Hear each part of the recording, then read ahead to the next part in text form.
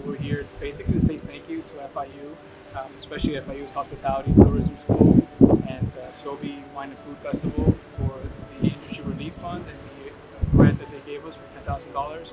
We've been able to pay over 70 of our employees. We feel blessed. You know, it's something unexpected, and at least with these tough times, you really just look for blessings and miracles to happen, and that's what it felt like.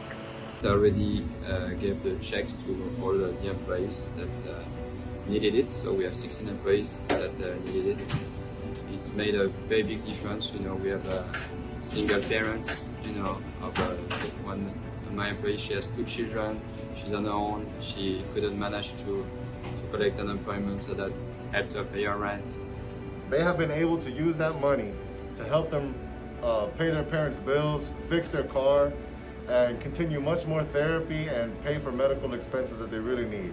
One of our employees even has a baby on the way, and he was able to use that money for that. So we really appreciate it, and thank you very much. The grant that we received allowed us to pay a payroll to our employees. The ones that are at home, we were able to give them a paycheck, and the ones that are working, we were able to give them more of a paycheck. And none of that would have been possible without your help and your donations.